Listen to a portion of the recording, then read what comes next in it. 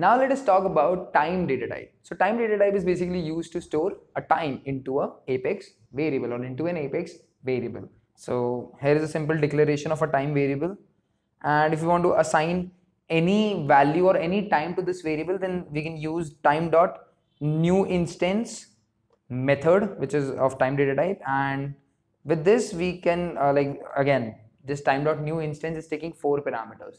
First hours, second minutes, third seconds, and fourth is milliseconds. So we can assign this value or this time to this t1 variable with the help of time dot new instance and then the argument. So what are we assigning over here? So it's 15 44 minutes, yeah, 15 hours 44 minutes 45 seconds and 50 milliseconds, something like that. And if we'll add, okay, so now again with time data type as well, we are using different methods which are available in Apex. So there is t1.add hours 2. So what it is doing is it is adding 2 hours into this particular time. So this makes it 17 hours 44 minutes 45 seconds and 50 seconds. That's how it basically works. And same is with the add minutes, and we have add seconds, add milliseconds, and there are a bunch of other methods as well which we can use with time data type. Now let's talk about a data type in which we can store both date as well as time, which is called as DateTime. So if you want to store date as well as the time, which we generally store most of the time, like when this record was created, when this record was modified, in these cases we store the information into a DateTime variable or a DateTime data types variable. So if you want to store it, then use the DateTime. It is both concatenated. So DateTime data type with a variable.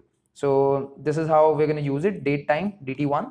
And if you want to assign a value to it, then again there is a new instance method with DateTime data type, which basically creates a DateTime value and assigns it to the DateTime variable. So this is how it works. So DateTime.new instance, and over here there are 6 arguments that I am passing. Number 1 argument is year, number 2 month, number 3 day, number 4 hours, number 5 minutes, number 6 seconds. So we have all the things into one, and we can just simply assign this value to this DateTime variable.